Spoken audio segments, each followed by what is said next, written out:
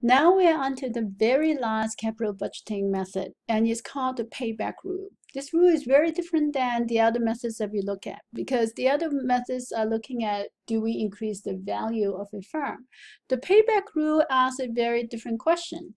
It asks, how long does it take for a project to pay back its original investment? So it's fundamentally different from any of the other methods that we have seen before. And it also posed some interesting question. What is the minimum acceptance criteria? How fast is fast enough?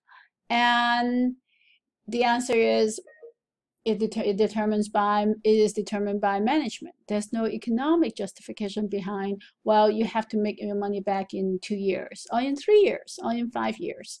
In terms of ranking for mutually exclusive projects, you would give preference to the project that pays back first. So before we go into how to compute the payback method, let's look at the advantages and disadvantages of this method. The advantage and the biggest advantage of this project is that it is easy to understand. And it does provide some bias towards liquidity, which in some way is giving you a little bit more uncertainty. However, or take into account uncertainty of the future. But its method of treating uncertainty is very crude. It ignores future cash flow altogether. However, because it is very easy to understand, and if you try to convince someone to invest in a project, you'll say you can get your money back in 6 months. That's a very, very strong argument. However, for large-scale important projects, that may be less important. The reason why we emphasize the advantages and disadvantages of funding is because the payback method have a lot of disadvantages. It ignores the time value of money, and it requires an arbitrary acceptance criteria. And then once your project is paid back, you ignore all the future cash flow. So it has a strong bias against long-term projects. So and of course, it's not applicable to unconventional cash flows. So that is one of the that obviously is true. And then the most important reason why the payback period method is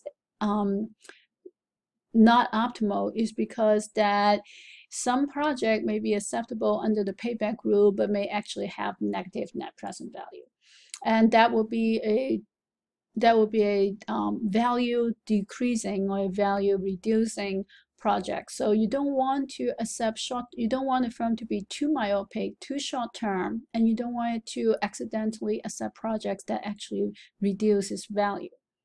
So that's why the payback method is used a lot in practice, but it's never used by itself.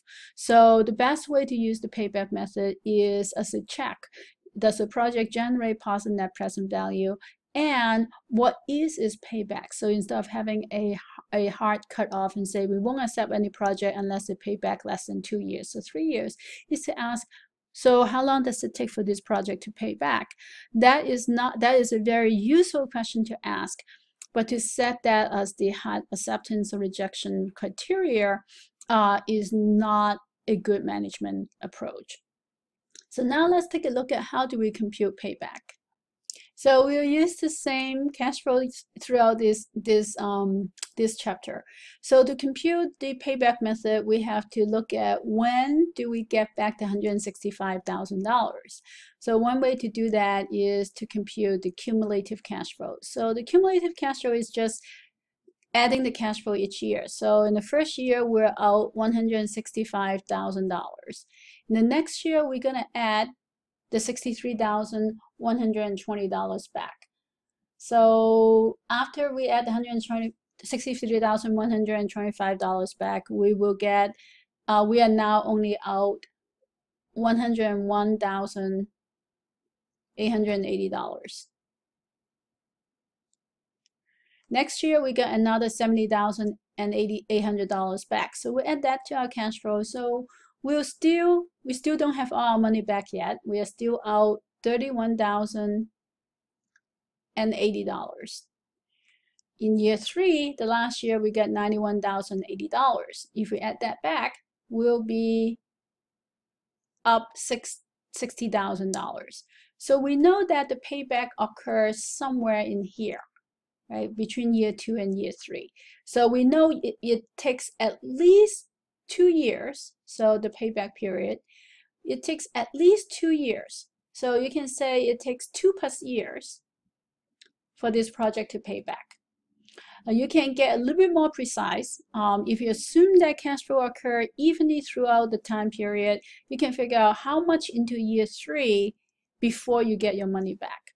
So to get that last part, how much into year 3, we take the ratio. We take how much we still have outstanding. We still have $31,080 outstanding at the end of year 2, versus how much we expect to get back in year 3. So we expect to get back $91,080 in year 3. So how much we still have outstanding divided by how much we expect to get back. That turns out to be about 2.34 years. So to me, the most important part about payback is that it takes 2+ years for this project to pay back. Should we accept or reject this project? That really depends on management and how management feel based on the payback period. Based on net present value rule, this is a valuable project. It has a positive net present value. It pays itself back in 2.34 years. It generates an internal rate of return of 16%. So all those are information that you can use to support this project. And here we conclude